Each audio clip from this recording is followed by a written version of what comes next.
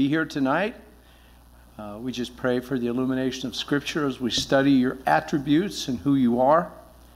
And Father, may we grow in our knowledge, wisdom, and understanding of who you are, recognizing who you are and who we're not, and that we are totally dependent upon you. For it's in Christ's name we pray. Amen.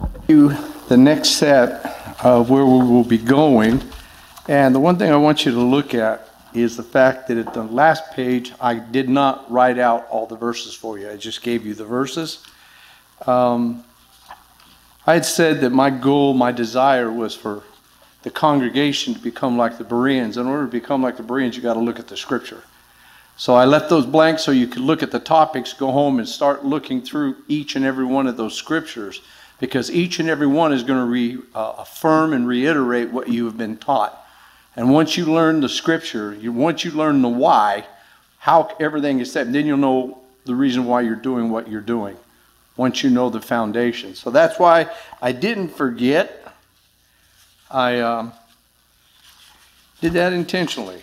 So I wanted you to know that. We are looking at the attributive perfections of God, His attributes. And we started on the attributes, and the first one we began with last week was with wisdom. Yep. And today we're going to start on page 12. We're going to go back and look at His truth and faithfulness. Again, these are the perfect attributes of God. Now, we share these attributes. A lot of them we share, but ours have been tainted by our sin nature. We do not have the perfect aspect of what God does in regards to truth, wisdom. We have sin that has, for lack of terminology, retarded, brought our levels down a little bit, where we don't have that same understanding. We have more of a finite grip. Oh, you didn't get yours. I gave one to Brenda. I forgot to give you yours. He wasn't sitting there. Yeah, that's right. He's at the back. Good night, sir. My pleasure.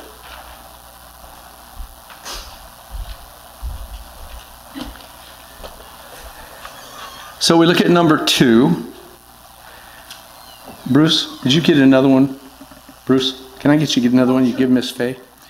That God's truth and faithfulness are the perfect correspondence of God's nature with what God should be, with the reliability of His words and deeds, and with the accuracy of His knowledge, thoughts, and words. Now, you also might see, for those of you, this is your first night, little blank spaces. I didn't forget. That's for you to write in the answer. That's for you to write in the answer. Now, the scriptural evidence we talked about, and I'm just kind of catching this up, for the truth and faithfulness is A, He is the only real God. He is true in contrast to the false gods. And we look in these following verses, and it will show both who God is and who the false gods are in their contrast. In Deuteronomy 32:21, it says, they have made me jealous with what is not God. I want to stop right there. One of the names, and I've said it before, for God is Quanah. He is a jealous God. That's Q-U-A-N-N-A, Quanah. He is a jealous God. And He said He will not share His glory with anything. God's jealousy is perfect. It's based on His character and who He is. Our jealousies are picky and finicky over what we have, what we don't have, what we want, what we can't have, what somebody else has. You can see the contrast of that. God does not share His glory with anyone. Psalms 96:5, for all the gods of the people are idols, but the Lord made the heavens. Idols, things that do not live, things that cannot live, things made by hand. But the Lord made the heavens. The Lord made the objects of which man carves out and they worship. Psalms 97:7. Let all those be ashamed who serve graven images, who boast themselves of idols.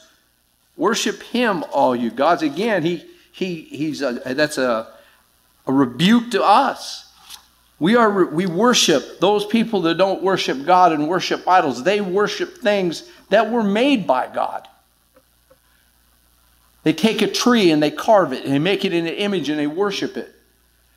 But you know the validity of that. If they get cold, they take that same idol and they use it for wood, for fire. So it's not anything that can provide any kind of substance to them. God gets a little more specific in Psalm 115, 4 through 8. Their idols are silver and gold, the work of man's hands. They have mouths, but they cannot speak. They have eyes, but they cannot see. They have ears, but they cannot hear. They have noses, but they cannot smell. They have hands, but they cannot feel. They have feet, but they cannot walk. They cannot make a sound with their throat. Those who make them will become like them, everyone who trusts in them. What does all of those things we just talked about provide an example of idols? What can we see in here that he just described about an idol? They don't have eyes, they can't see, they can't smell, they can't hear. What does that say? It's dead and it can't help. Yeah, it's not alive. We worship, people that worship idols worship dead things. Dead things, not things that are alive. We worship the true and living God who created the material that man decides they want to make into an image so they can worship a dead thing.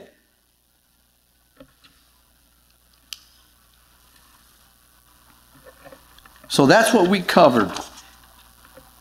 Now let's look at D, or let's look at B. It also says, that was A. B is, that's on page 14. God cannot lie or repent like a man. That's why he's trustworthy. He cannot lie or repent like a man that is in such a way that his word is untrue. And we see that in Numbers 23:19 right off. God is not a man that he should lie, nor a son of man that he should repent. Has he said, and will he not do it? Or has he spoken, and will he not make it good? 1 Samuel 15:29. Also the glory of Israel will not lie or change his mind. For he is not a man that he should change his mind. The fact that God cannot lie and repent like a man, that what he says is going to come true. How is that encouraging to us?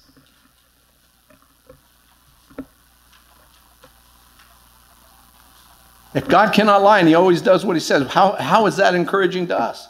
We can always depend on it. You can always depend upon him.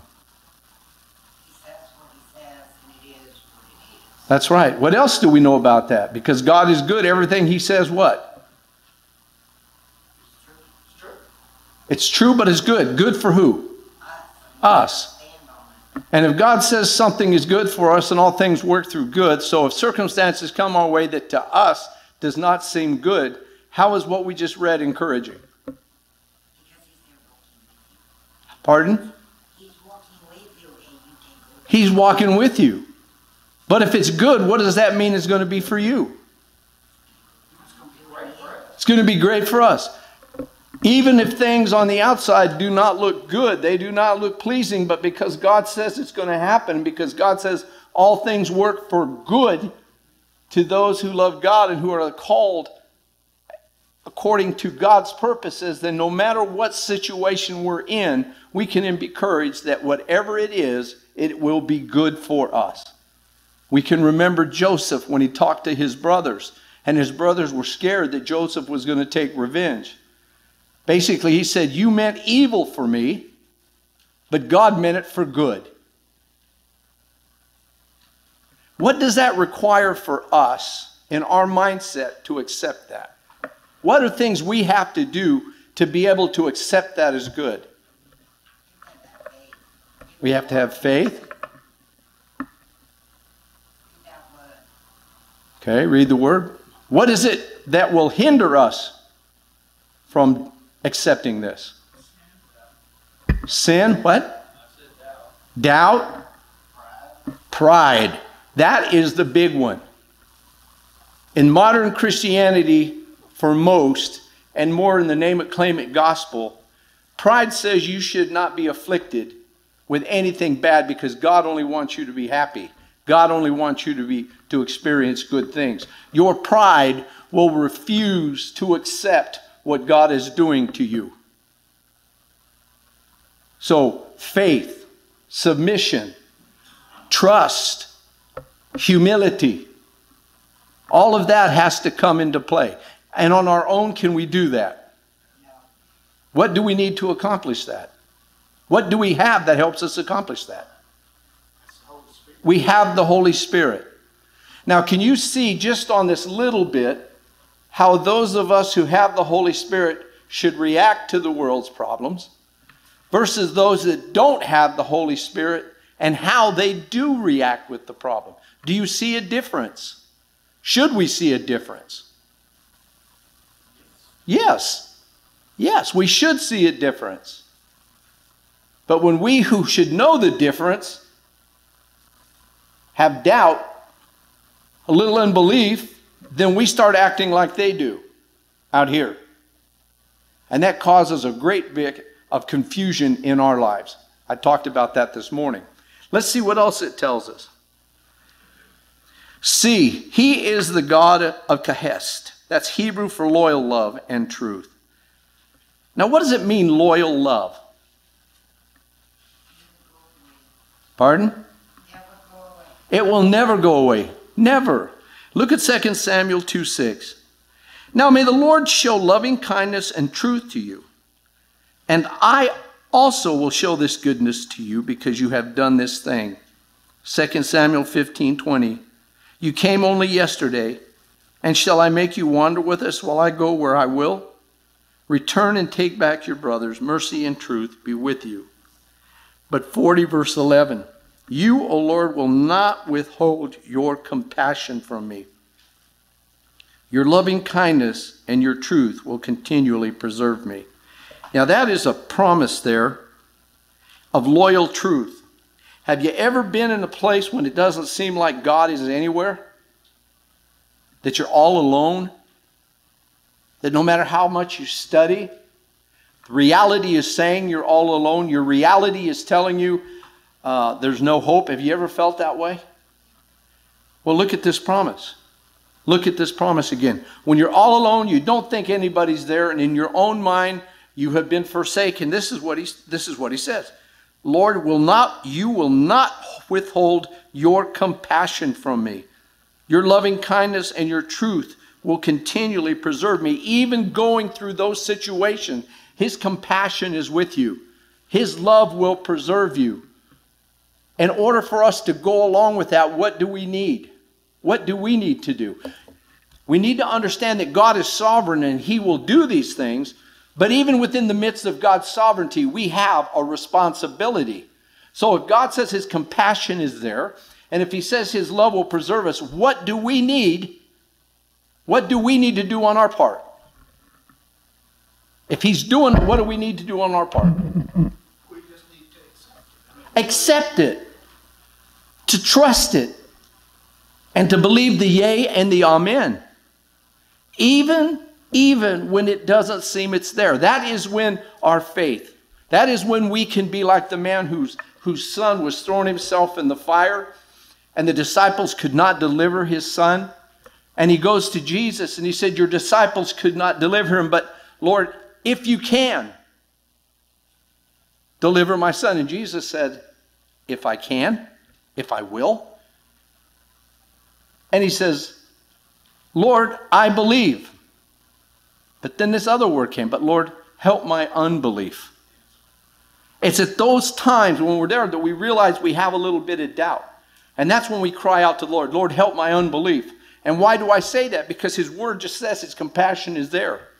That his love will preserve me. It is there for us. It is there for me. It is there for you. We just need to pray for faith in order to receive what is already there. To push beyond our finite mind and the limitations of what we expect, because that's what we as man expects, rather than opening our hearts to get and receive what God has said he would supernaturally give. D, all of God's words are faithful and true. 2 Samuel 7:28, now, O Lord, You are, O Lord God, you are God, and your words are truth, and you have promised this good thing to your servant. 19:9, the fear of the Lord is clean, enduring forever. The judgments of the Lord are true. They are righteous together. Look at 25:10. All the paths of the Lord are loving kindness and truth to those who keep his covenant and his testimonies. Now look at this. That is a promise with what we call a condition. God's, in his sovereignty, all paths of the Lord are loving kindness and truth. That is God's sovereignty. What is the condition? What is our responsibility for that truth? Gary, I'm lost. What Page 15, second one down. Oh, on page 15. Yep. We're still on the board. Okay, all the paths of the Lord are loving kindness and truth. That's the God of the sovereign God. That's who he is. That's what he says. But there's a condition, a responsibility for us in order to receive that and to experience that. What is that in that verse? What? Keep his covenant and his testimonies. So you can see what God is going to do, what God is doing, but we have a responsibility for that, to do that. Let's go to page 16. E, God is abounding in truth. These are things that we covered last week. I'm just trying to hit the highlights so we can get to tonight. E, God is abounding in truth. I like Exodus 34:6 because this is the Lord. He put Moses in the cleft of the rock, and he is announcing his own himself. He is showing Moses his hind parts. He's coming across, and this is what he says about himself. Then the Lord passed by in front of him and proclaimed, the Lord God, compassionate and gracious, slow to anger, and abounding in loving kindness and truth. That's how God described himself to Moses. Compassionate and gracious, slow to anger, and abounding in loving kindness and truth. Now, I like that slow to anger aspect. God is not quick in his wrath. He is slow to anger. That's why when we look at people who sin to do these heinous things, and we say, well, why doesn't God punish them right away? God is slow to anger. Perhaps that man has a walk to get saved. Okay? Now, in our finite minds, we say, well, he took a life. He should be punished right now. We look at what the man has done in his behavior. We see it. It's terrible. But we need to remember when we think that way about someone who has committed murder, that the Bible says if you hate somebody, you've committed murder in your heart. And the question I ask is, when you do something, are you glad God is slow to anger, gracious, and full of mercy? If that's the case, then why are we so quick to want judgment on somebody else that does something heinous? That's not our job. That's God's job. Well, that is God's job. But you meet your maker sooner or later, and you answer for that. It's not our place to, get really ticked off and then do it out of sheer anger when you don't know what God may be doing in this person's sure, life. that's or right. What he has plans for that person's life. You don't have that right. Well, why do we feel that way with injustice? Because we're human. Pardon? Because we're human. Well, that's only partial. And we're prideful. We think we know it all. Well, that's partial too, but why have that initial feeling only? Well, that's part of the attribute of God that's impressed. Bingo. That is something God placed in us. We want justice. The trouble is we want justice according to self-righteousness and human action. We do not see justice in the perfect way that God does. God is patient and long-suffering.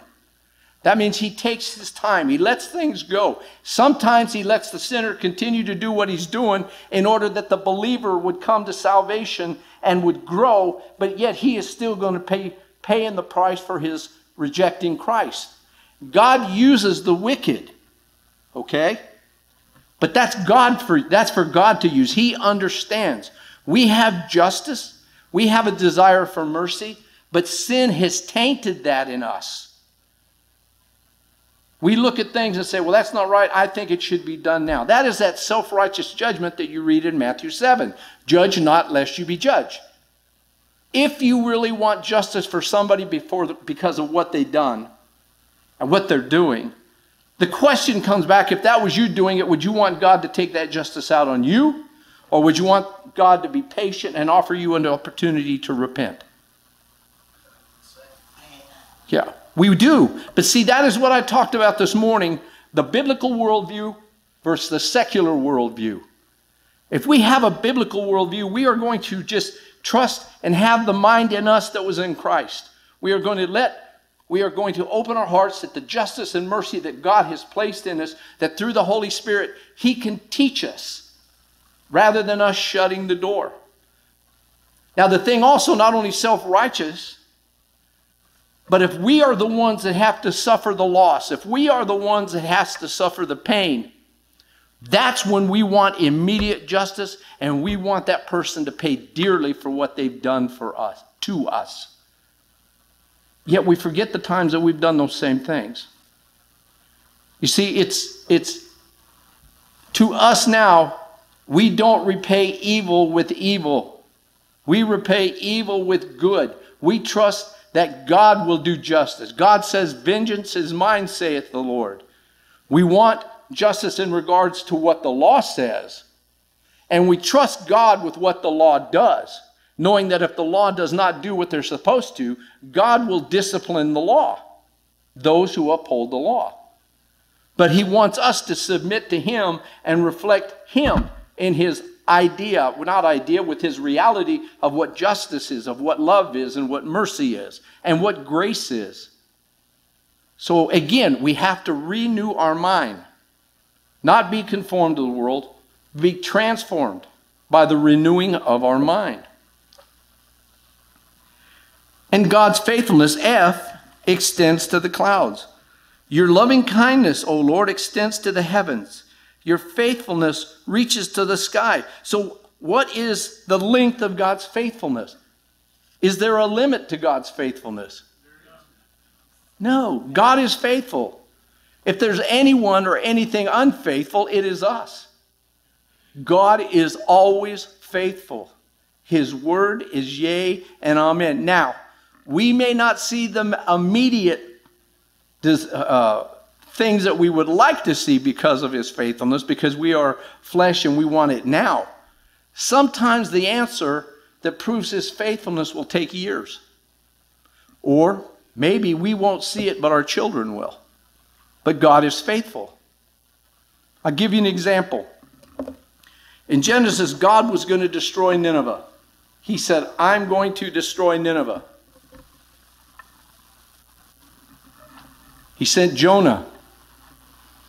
Nineveh repented. That's why Jonah didn't want to go. My question to you is, did God still destroy Nineveh?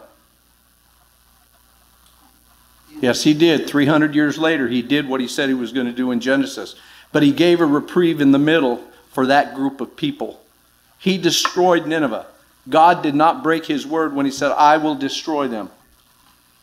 Doesn't God, somewhere in the Bible, say that the people of Nineveh would stand up in judgment against some city or something? Well, Jesus said, Nineveh will judge you.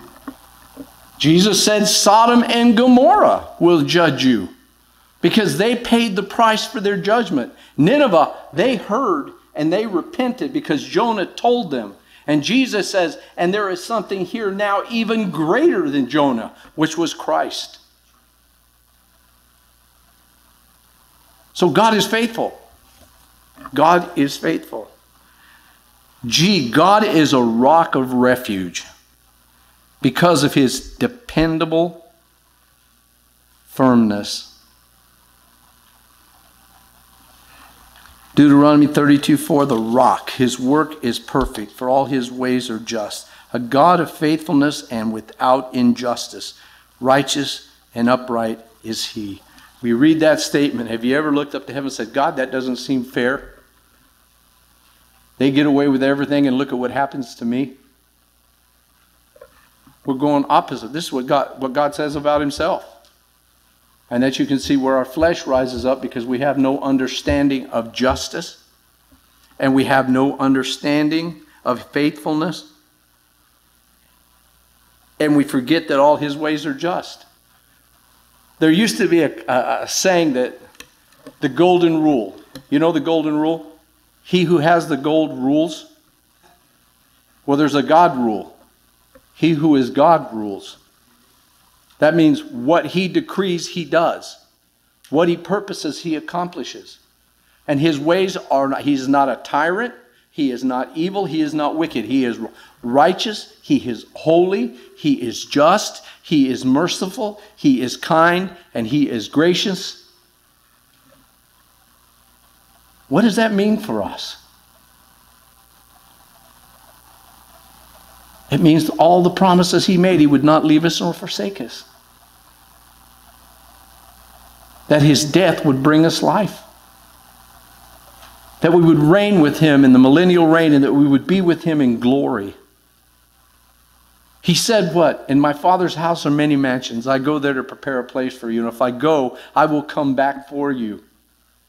If this is true, then is that a promise? And if that is a promise, what do you have to look forward to? And what hinders us from that promise? What hinders us in us accepting that promise?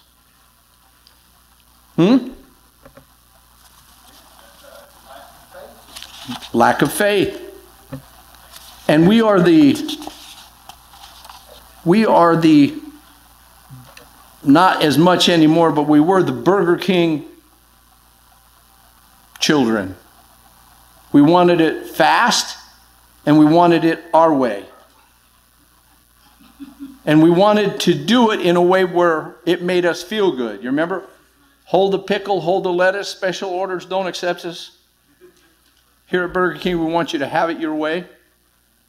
That is not the kingdom of God. Yep. The kingdom of God says, I will save you. I will not leave you, forsake you. But you're going to have trials. You're going to have persecutions. You're going to have temptations. And many are going to hate you because they hate me. But hold on. Don't fear. I have overcome the world. So it's not a fast food mentality. This is not a sprint. This is a marathon. Life is a marathon. And life for us began when Christ died on the cross, when we made peace with God. We got access with God.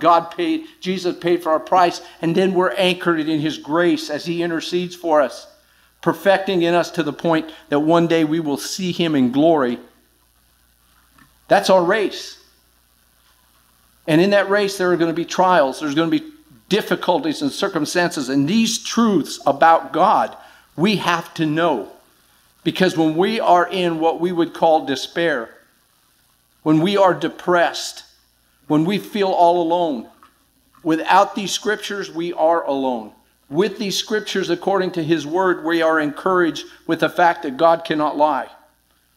And he tells us, if you do this, that is the condition of responsibility in order for us to experience what God has given us. If we do this, then we will have a peace that passes all understanding. We do not have to fear. We do not have to fear rejection. We do not have to fear being alone because we are never alone and Christ will never reject us. These are truths that can help us. But our flesh takes our finite minds and says, I'm too depressed, I can't read this stuff. Oh, this doesn't make sense. This can't be true because look at what I'm going through. It is true. He knows what you're going through. As a matter of fact, Hebrews tell us we have a high priest who is not unfamiliar with what we go through. That's why he came, to experience that and to live it perfectly, righteous and sinlessly, so that he could give us comfort through the power of the Holy Spirit. H, God keeps his covenants, page 18. Look at Deuteronomy 4:31. For the Lord your God is a compassionate God. He will not fail you, nor destroy you, nor forget his covenant, He made a covenant with us through the blood of his Son, Jesus Christ. We have eternal life through the blood of Christ. He will not destroy you. He will not separate you from him. You will be with him from now to all eternity in heaven if you are his child. He will not forsake you. He will not destroy you.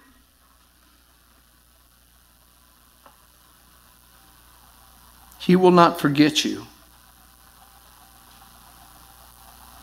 Nehemiah 1:5 at the bottom of 18. I said, I beseech you, O Lord, God of heaven, the great and awesome God, who preserves the covenant and loving kindness for those who love him and keep his commandments. What do you notice about what Nehemiah is saying in this verse? He said, I beseech you, O Lord God of heaven, the great and awesome God who preserves the covenant and loving kindness for those who love him and keep his commandments. What are some of the things we could even see about Nehemiah as he does this prayer? What are some of the things that stand out to you about this verse? How does he address God? What does he say about God? He's great and awesome. But what else does he say? He's the Lord God of heaven. He's Adonai Yahweh of heaven. And what does God do in this verse? He keeps his covenant. He preserves the covenant. And what else does he preserve? His loving kindness. For who? For those that love him And what? and obey. That's right, those who love him and obey. Can you see the relationship in here? Can you see what God is saying to us today? When we pray, we need to pray acknowledging who he is. He is the Lord God Almighty. The Old Testament is filled with his books. He is Jehovah Rapha, the healer. He is Jehovah Jireh, the provider. He is Jehovah Sidkenu. He is Jehovah Makedodishkim. He is Quana, the jealous God. He is Jehovah Ra, the shepherd. Those names depict his character, but they also depict what he does in our life. He is El Roi, the God who sees. All of this tells us that God sees us. God is our Savior. God is our sanctifier. God is our deliverer. God is our shepherd. God is our righteousness. His banner over us is love. Those all describe what God does to us. That's why the greatest name that we get in the Old Testament is Emmanuel, God with us. When you look at the names, you see his attributes as they are exhibited in our lives. And those are promises. He is the one who is your rock. He is the one who is your shield. He is the one who is your defender.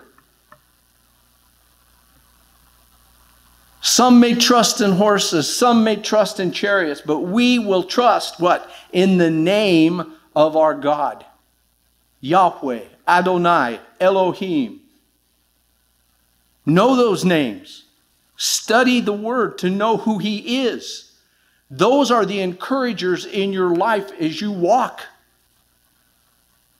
Those are the attributes that Jesus himself shared in the New Testament. What did he say? I am the good shepherd. I am Jehovah Ra.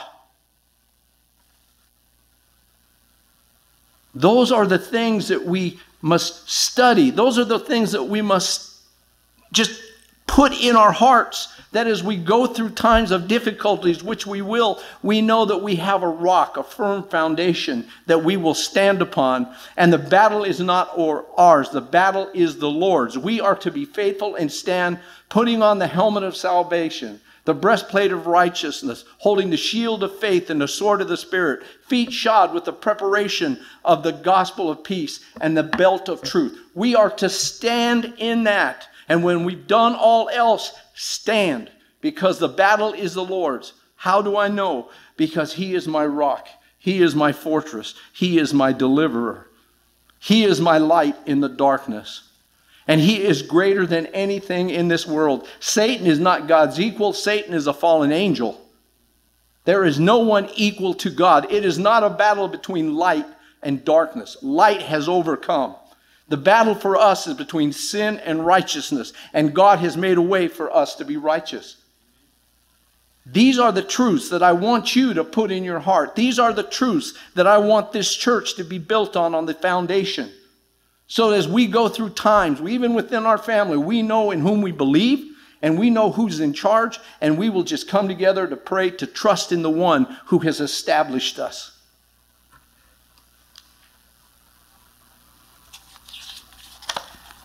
Page 19. God is faithful to give full salvation. 1 Corinthians 1:9. God is faithful, through whom you were called into fellowship with His Son, Jesus Christ our Lord. How did you become in fellowship with Jesus Christ? What does that tell us? Right, but it says you have... how did you get to have fellowship with Christ? It was through the cross. It was only through what Christ did Sure. that we can be Right. made right so that we can fellowship. But what does that scripture tell us? That one piece of scripture. Oh, the main thing that stands out is God is faithful. Right? And what did He do? You were called into fellowship. God called you. You didn't join the fellowship. He called and you answered and said yes. God called you into fellowship. It's important for us to see these little nuances for the main reason that we realize if God called me into fellowship, there was no other way I could have fellowship. Therefore, all my works, everything I did in the world, were not. There's nothing I could have done to earn salvation. There's nothing I could have done to gain fellowship with God. It had to be God who did the work through Jesus Christ and then called us into fellowship. That's full salvation. And look at 1 Corinthians 10:13. No temptation has overtaken you, but such is common to man. And God is faithful, who will not allow you to be tempted beyond what you are able. But with the temptation will provide the way of escape also, so that you will be able to endure it. That specific passage needs to be explained. God does not tempt you. God tests. So if you're tempted, who is tempting you? The devil. And how is he tempting you? What is he using to tempt you? Your flesh. Your mind. So the Satan comes in your mind and says, you really want to do this, you've done it in the past. If you don't nip it in the bud there, as Barney Fife says, it will drop down into your heart and you will carry it out. But look what God says. No temptation is overtaking you, but such is common to man. That is an important statement, because that means there's no demonic influence to tempt you. What it means is he's going to tempt you according to your own flesh, your own passions, your own desires. It's not a supernatural temptation. How do I know it? Because it's something common to man. It's something that we all have. And what do we all have apart from Christ? We have a carnal, fleshly nature. So he realms and he tempts us within that. And he says, he will not allow you to be tempted beyond what you're able, but with the temptation will provide the way of escape also, so that you'll be able to endure it. Now, what that is saying is, if that's true, and we believe it is, that God will not allow you to be tempted beyond what you can endure. If you fall to that temptation, whose responsibility is it? Ours. Because he says he will not allow you to be tempted what you can endure. So if you do it, then you're pushing away one in order to satisfy your flesh. Now, I remember being in a service one time, and when I was in the Assemblies of God, and I remember hearing two ladies talk and said, the devil really came after me this morning about 8:05, all this stuff happened. And lady next to her said, you too? That was the same thing that happened to me. And I had to look at her and I say, you know, there's a lot wrong with what you just said. One of you, or both of you, are not being honest. Because the devil is not omnipresent. He can't be more than one place at one time. And the second thing is, do you really think you are like the Apostle Paul? That God would allow Satan to come tempt you? Rather, why don't you look at what your day was and ask yourself what your heart was, what your behavior was. Flip Wilson used to have a show, and he used to say that very same thing, the devil made me do that. But what did we just see in this? God will not allow you to be tempted beyond what you can endure, and He will give you an out. I used to tell my children, nobody can make you do anything. You have to yield. And they said, well, what if somebody's robbing you, giving your money, and you say no, and they shoot you? Well, I said, that's a choice. You either give them what they want, or you die. As a Christian, we either stand firm in our faith, or we compromise. They can't make you do anything. I'm reminded in The Voice of the Martyrs, the gentleman that I may have this wrong, I'll have to check it. But the man who wrote, I decided to follow Jesus. He was in an African country, and the rebels had come in the village. And they took his little 4-year-old girl and put her on a spit and were cooking her. And they told the man, if you recant and deny Christ, we will cut your daughter loose. And that little girl from the spit says, Daddy, don't. In a few minutes, I'll be with Jesus. And when you die, you'll be with me. And the man did not do that. You see, that is the ultimate test. Is there a line? I pray that I don't have that line. I can't answer you honestly now. I've never been put there. I hope I would do the right thing. But nobody can make you do anything. You choose to take the action that you choose.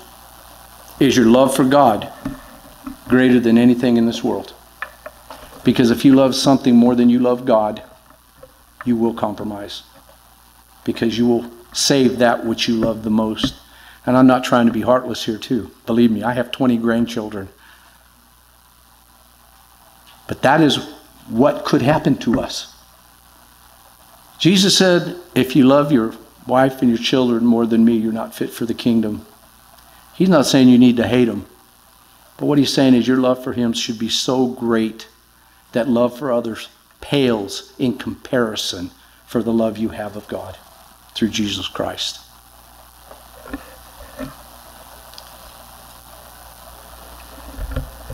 First Thessalonians 5:24, still on page 19. Faithful is he who, here's that word again, calls you. Now look at this. When God calls you in His grace, you will always say yes. How do I know? Faithful is he who calls you, and He also will bring it to pass. You will choose to go with God because He's going to set it that you choose to go with God. Because His call for you is irresistible. Nobody can resist God.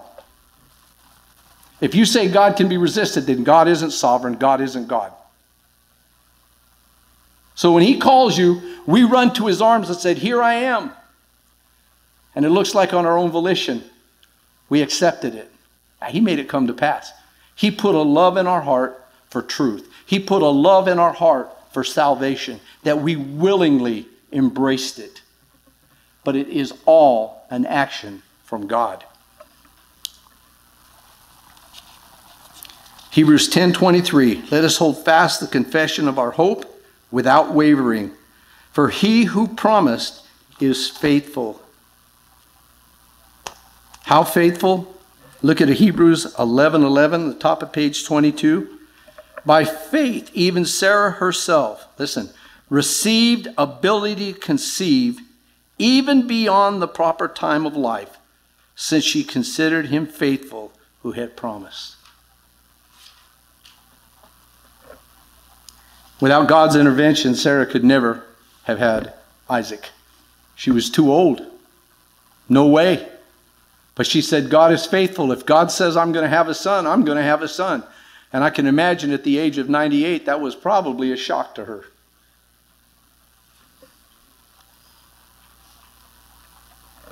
And then, of course, one of my favorites, 1 John 1:9.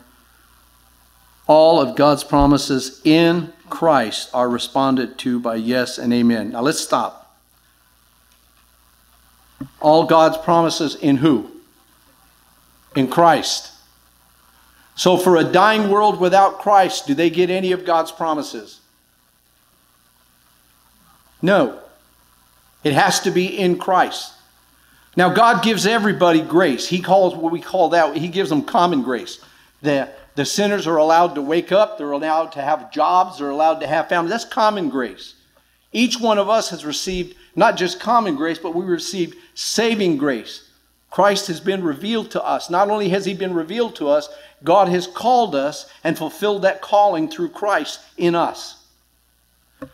The world, apart from Christ, do not get any of those promises. No guarantees. We do.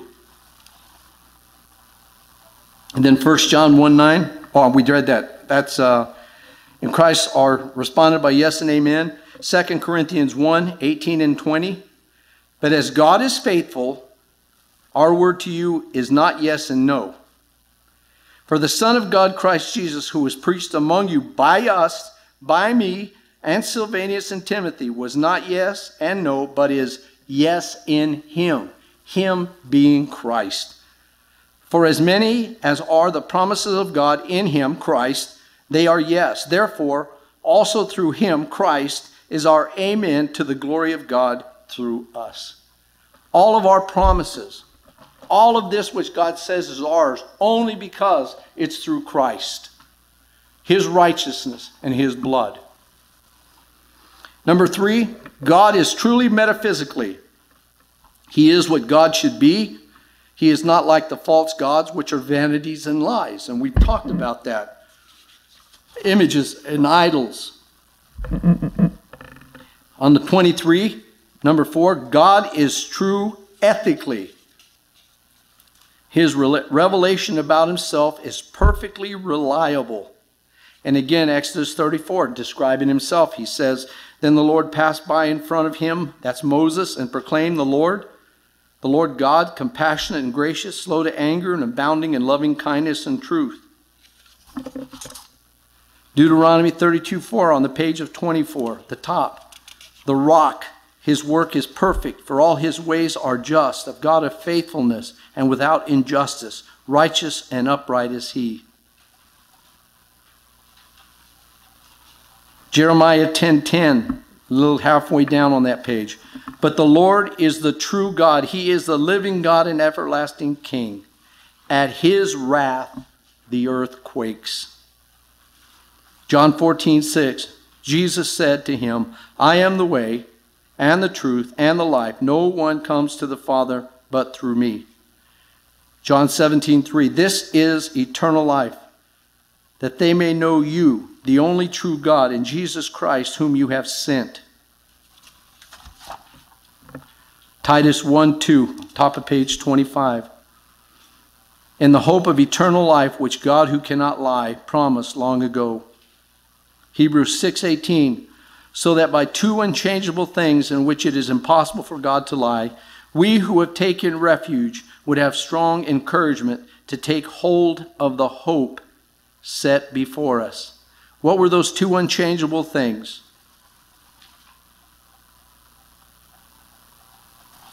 It is impossible for God to lie, and we take strong encouragement to take hold of the hope set before us.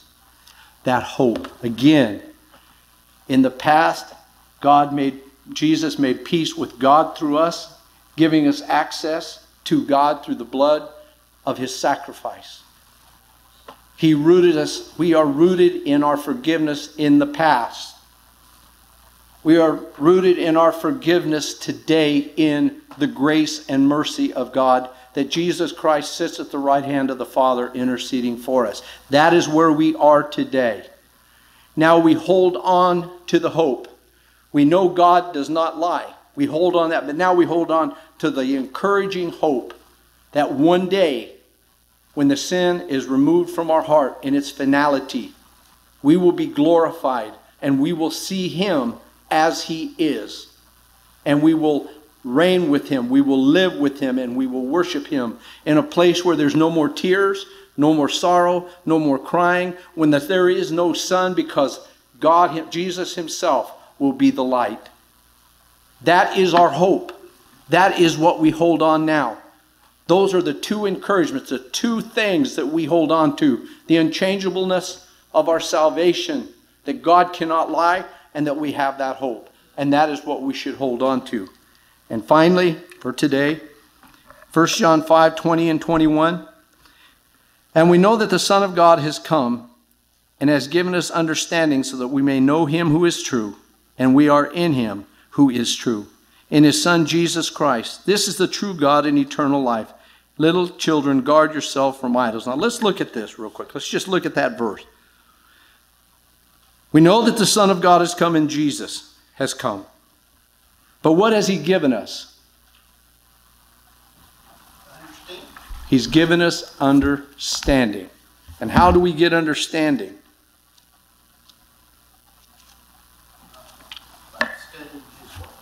Studying His Word, but what helps us with the understanding?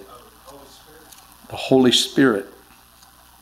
And I'm looking for something real quick here, and I will close with it. Let me cheat a little bit.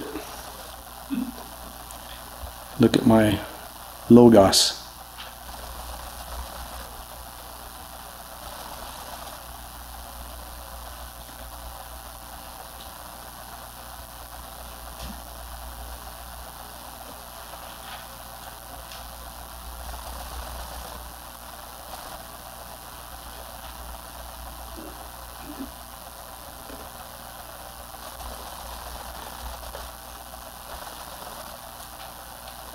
Let me see if that's right.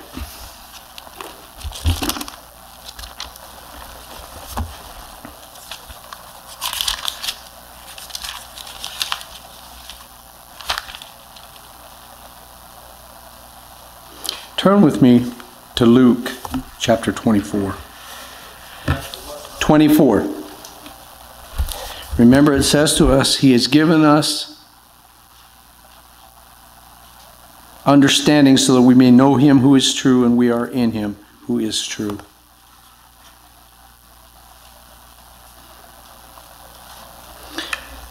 I'm going to read this. It's a little long passage, but you will see what I am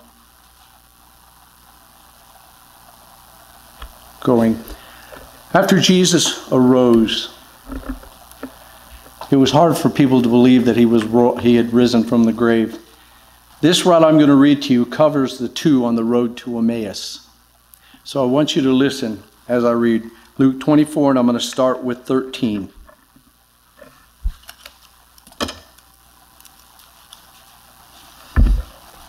And behold, two of them were going to that very day to a village named Emmaus, which was about 7 miles from Jerusalem. And they were talking with each other about all these things which had taken place. While they were talking and discussing, Jesus Himself approached and began traveling with them. But their eyes were prevented from recognizing Him. And He said to them, "What are these words that you are exchanging with one another as you were walking?" And they stood still, looking sad.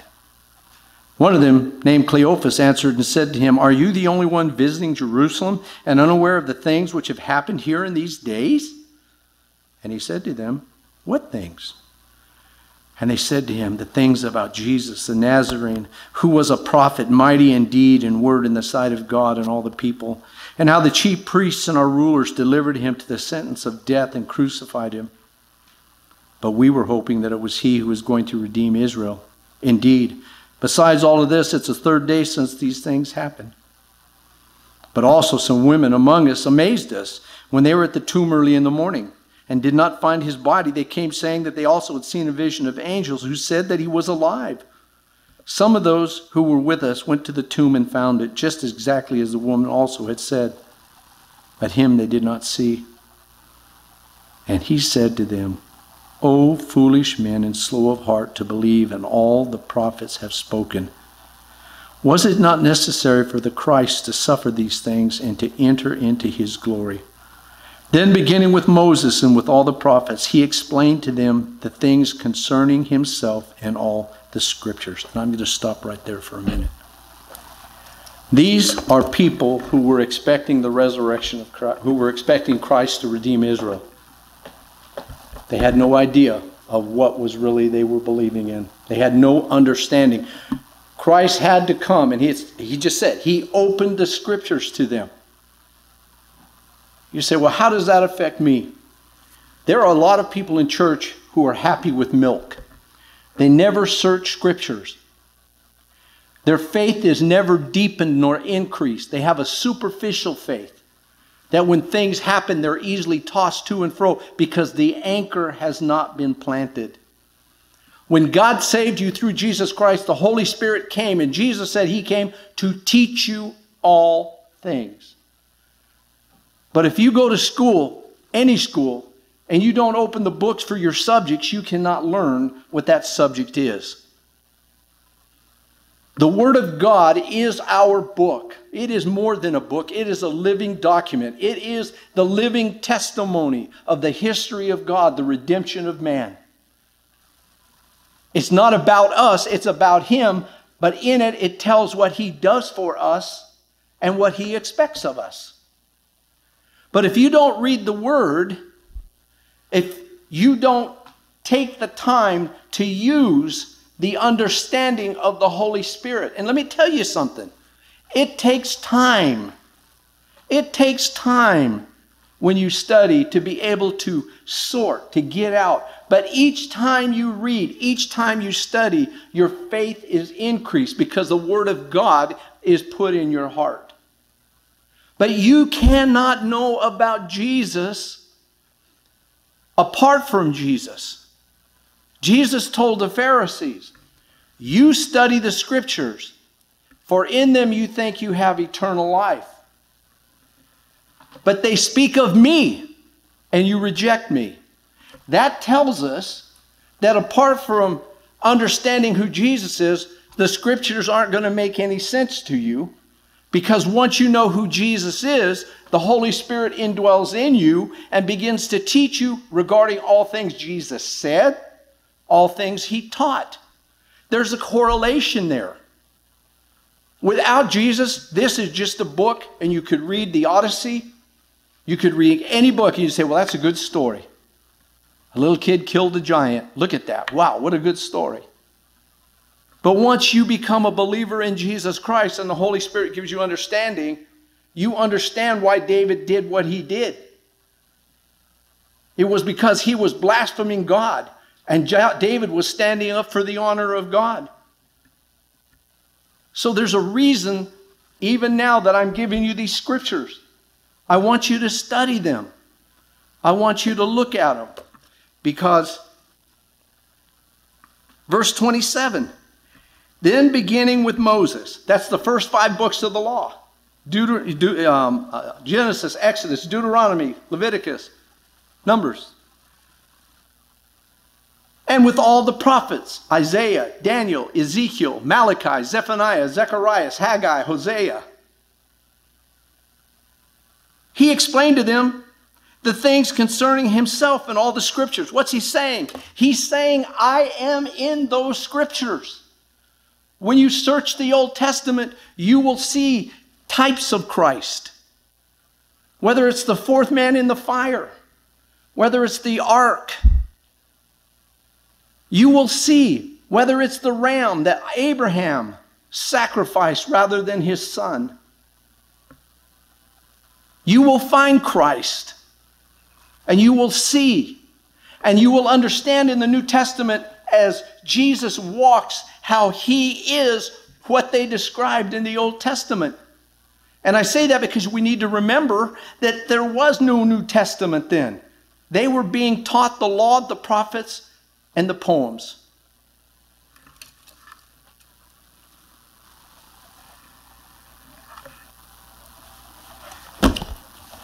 put a mark there on number 5 so we can remember to pick that up next time. You know, I talked to Cindy today. Hopefully the snow's letting up. She'll be able to get on that plane at 7 in the morning. You know, and I told her, I said, I love this church.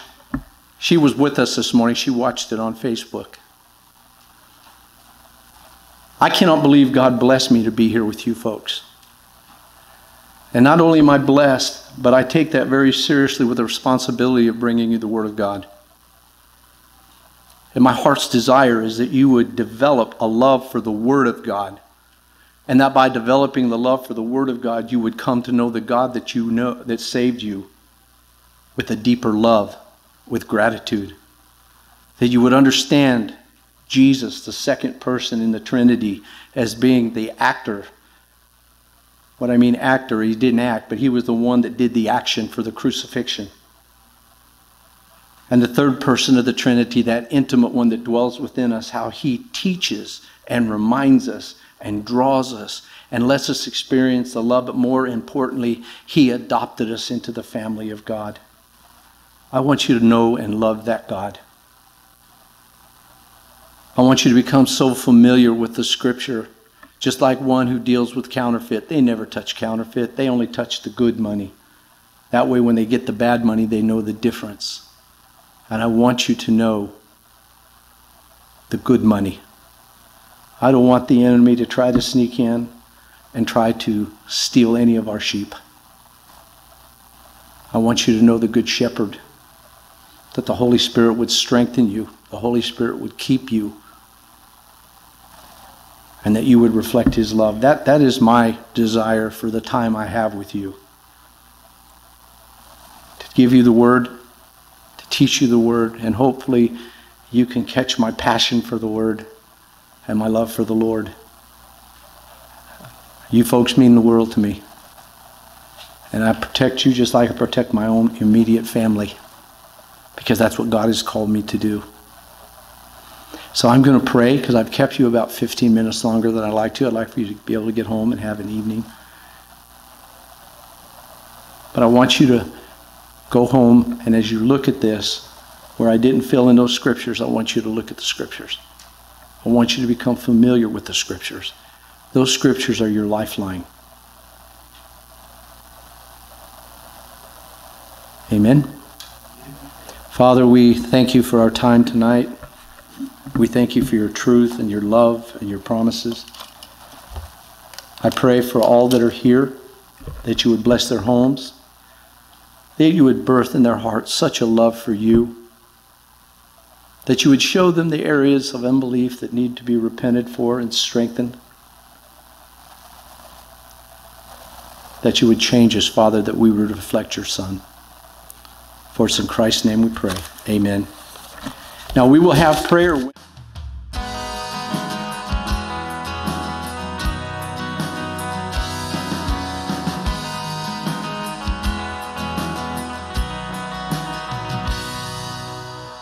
When life keeps falling and wonder where